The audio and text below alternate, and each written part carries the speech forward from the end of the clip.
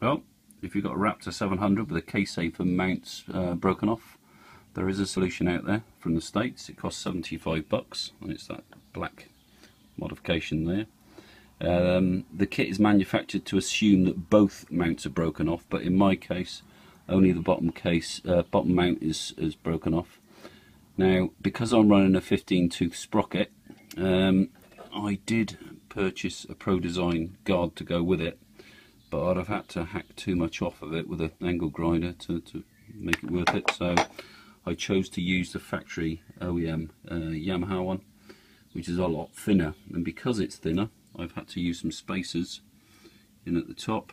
There's one there, and now 3 spacers come with the bolts with the kit, the top, middle and bottom, and so I've just sourced some identical spacers so it matches the depth.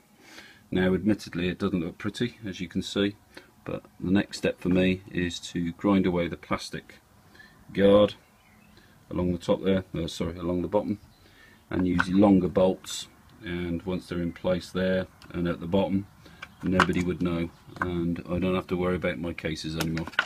They're a good mod, but $75, you know, depends how much you value your engine really. Cheers guys.